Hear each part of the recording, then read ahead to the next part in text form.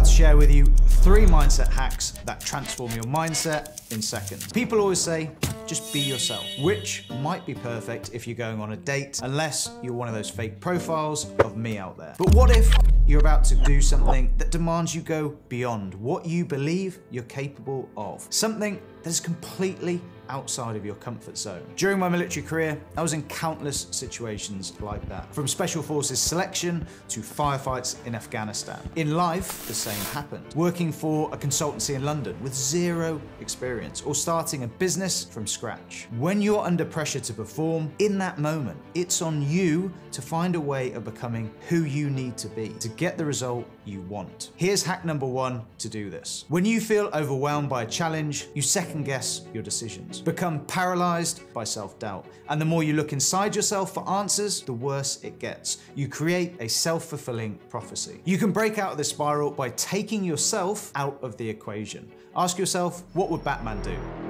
I'm serious, this is a genuine study published in 2015. It doesn't have to be Batman, but it needs to be someone who would act in the ideal way in the situation you are facing. By doing this, you flip the script and create distance from your normal perspective, hence why it's called self-distancing. And it works. I use it on a regular basis. Like everyone, I have times when I have 0 motivation to train. So I ask myself, what would Miko do? Miko Salo is one of the original CrossFit legends. What sets him apart for me is his stoic approach, Sisu mindset, and dedication to training. No fuss, no excuses, no bullshit. He just gets the job done. In my moment of indecision, asking, what would Miko do?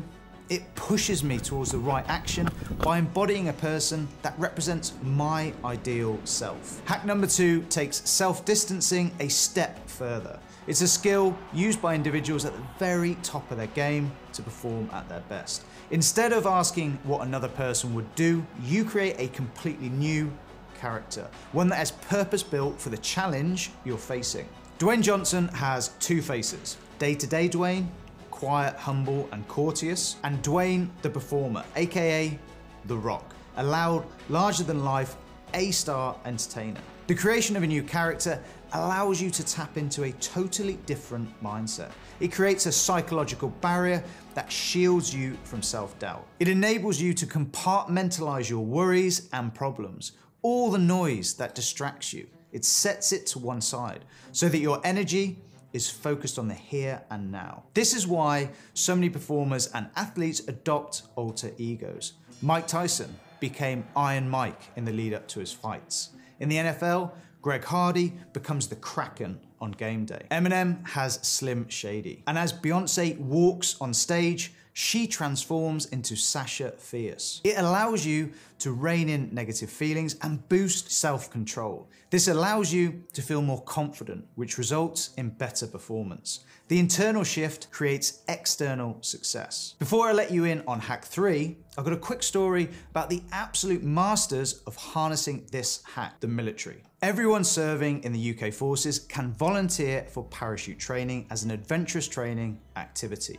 When they first started doing it, they allowed soldiers to arrive for training in civilian clothes. Because why bother bringing a uniform when you're going to be in a jumpsuit all week? But they found that once people got in the air, they were frequently refusing to jump. To fix that, they changed one thing. On the first day of the course, everyone had to turn up to the airfield in their military uniform. After that, refusals dropped to almost 0. Turning up in a uniform associated with discipline and courage transformed their mindset. On operations in Afghanistan, you have to be able to go from relaxed to ready, to flick a switch that creates extreme focus. I had a sequence for doing this. On most jobs out there, we would have a helicopter insertion of 1 to 2 hours. Sat in your kit, warm jacket on, dozing to the thrum of the engine and the twin rotor blades whirring overhead. You're in a very calm state.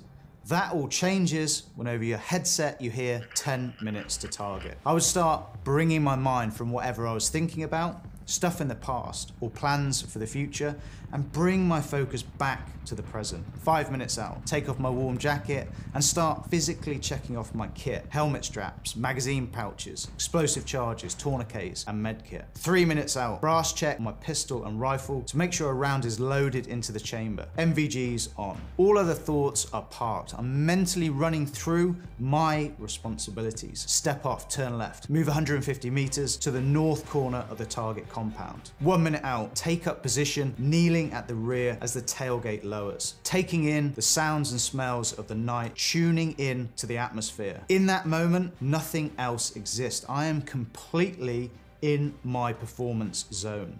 Even now, a decade later, just the smell of aviation fuel when walking out to a plane going on holiday can start to trigger that state. It reminds me of waiting by the helicopter to load up before jobs. If you watch athletes before games, many will have a ritual and routine. How they get dressed, the warm-up they do, the music they listen to.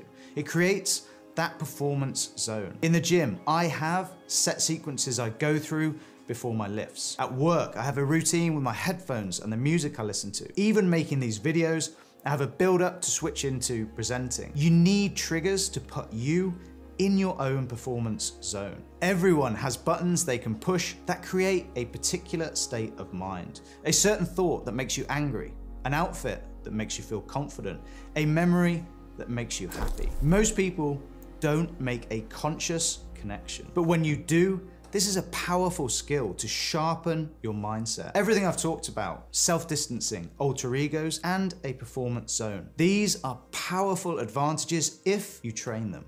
If you're struggling with consistency in your training or anything else in life and want another powerful advantage, you can create the same Sisu mindset that Mikko Salo has to combat this, then watch this video.